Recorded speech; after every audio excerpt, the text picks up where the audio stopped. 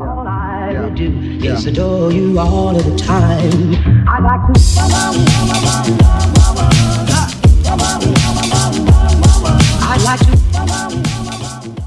Guys, and welcome back to my YouTube channel.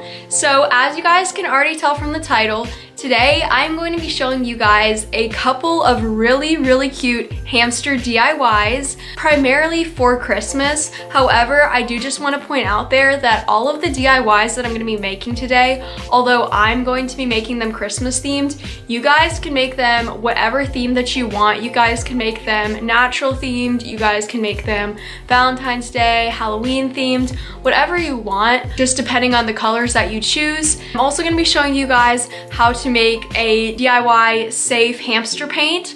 So like I said, if you guys want to do this for a natural cage theme, you can totally make like a brown or like some green shades. But today I'm going to be making mostly red and green shades because it's Christmas and I really want to make Rhino's Christmas cage so cute and so Christmassy. So I just came up with some really cute DIYs, and some of these I've literally never seen before. I've never seen anybody else do them. So I hope you guys enjoy, and let's just go ahead and get on to the video. Alrighty, so for this first DIY, we are going to be making a snowball hamster hideout. So I call it a snowball because it obviously looks like a big white ball, and it is a hideout, and it's really easy to make. All you need is a balloon, toilet paper, and water, because you're going to be pretty much paper macheing it onto a balloon. As you guys can see, I am just blowing up the balloon to the size I want the hideout to be, and then I just tied it off. And then the next step is to go to your sink and start putting toilet paper onto the balloon. So you just want to rip off small little pieces and press them onto the balloon. Make sure that they're pretty damp, not so wet. I did get a lot of mine a little too wet, but you just kind of want it to be damp enough that you can press it into the balloon. So make sure that when you're doing this, you're getting a pretty thick layer on there. The thicker the better, because the more thick it is, the better it's going to stand up and hold up. So yeah, I made mine a little thin, but that's okay. Another thing that you guys can do is actually use colored tissue paper. And so if you wanted to make it look like a pumpkin for Halloween, you could use orange tissue paper or whatever you want. So yeah, now that I'm done, I just let it dry. Once the balloon was done drying, it took about a day for it to dry completely. I just stuck the balloon with a needle, and then I just decided to cut it with scissors because that worked easier. And then it's super easy, just pull the balloon out and you kind of have your hideout. You're just going to take scissors and you're going to cut the bottom of the balloon to make it into more of a hideout shape, and so it can kind of stand up a little bit easier. And then you're just going to want to cut out a little door for your hamster to go in and out. And there you guys go. You have a really cute snowball hideout for your hamster.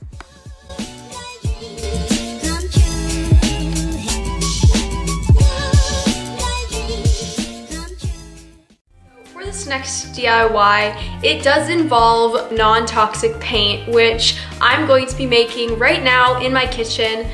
Because I don't have any non-toxic paint at the moment, and I thought that it would just be a good thing to show you guys how to make non-toxic paint for your own DIYs, because you definitely don't want to be using toxic paint that your hamster could potentially chew on and it could damage them. So let's just go ahead and get into the recipe, and then we are going to be applying that to the tube. Okay, so for this recipe, I personally just found it online.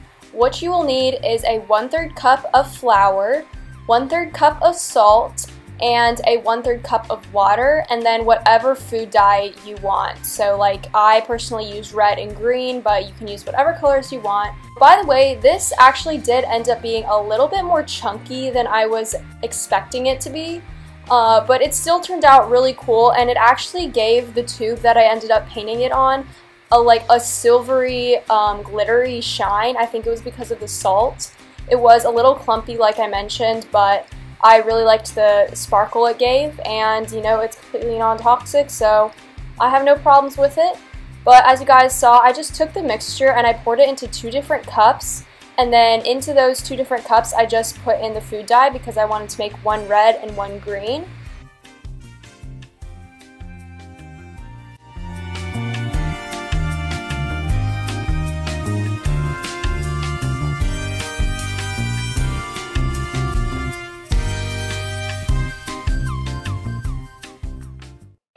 Alright, so as I kind of already hinted, this is going to be the tube that we are going to be making next with the paints that we just used. As you guys can see, there is that little bit of glitter in the paint, which is kind of cool. It is a little chunky though, like I mentioned. So taking the paint that you just made, you are just going to paint it into little stripes, and it kind of makes it look like a green and red striped candy cane in a way. That's kind of what I was going for. This paint, you are going to have to paint on a couple of different coats because it is just a little bit difficult to work with, but I got it to look really, really nice just by doing a couple of different coats. Something that I personally would suggest, looking back on this DIY, I would definitely suggest doing like all of the green stripes first, letting that dry, and then doing the red, just so that the colors don't accidentally mix like what kind of happened here. So yeah, I just went ahead and did all of the green stripes, and then I went back and did the red ones, and I think I ended up doing about 2 or 3 different coats of each color, but I think that it turned out looking really good.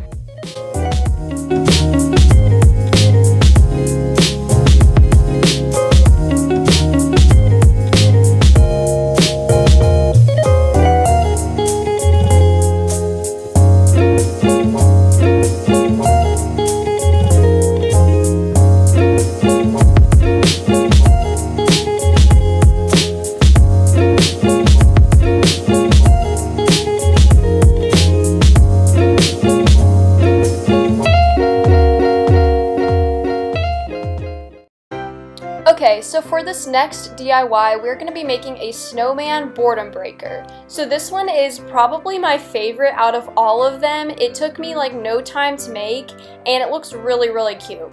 So all you're going to need is a basic tube.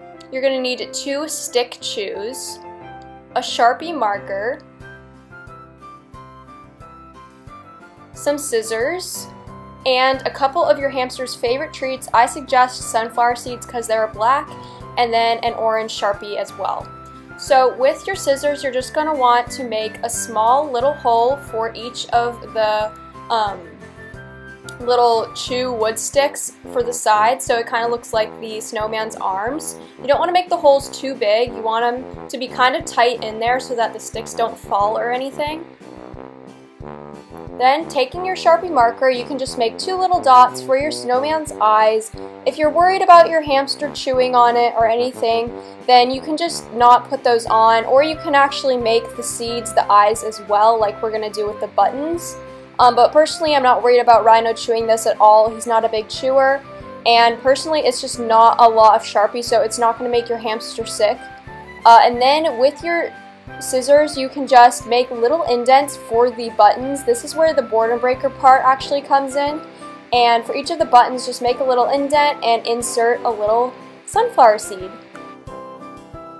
Something else that you guys can do to make this less Christmassy is you can actually just not draw the snowman face on there and stuff the top with hay, and then put in a couple more of those sticks all around the top.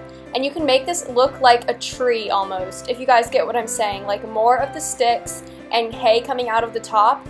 I wish that I had hay to stuff into this one. That will really just add to even more of the boredom breaker effect for your hamster, so I would definitely suggest doing that if you have any hay. Or you can just put a bunch of different treats or foraging things in the middle, and it works amazing. So yeah, I really, really like this. Alright you guys, so that was pretty much it for this video. I really hope you guys enjoyed seeing these DIYs. I know that there weren't too many of them, like there were only 3, which I wish that I had more to do, but these were just kind of the ones that I thought of. If you guys think of any other Christmassy DIYs or any other DIYs in general, feel free to just comment them down below and I will look at them, and maybe I will even make some more or just give other people ideas. If you do actually end up making any of these DIYs, feel free to tag me on Instagram at fuzz.ball.hams. You can also feel free to follow me on there if you want to see a bunch of different cute pictures of Rhino and just different hamster updates and things like that. But without further ado, please don't forget to subscribe and like the video, and I will see you guys in my next one. Bye!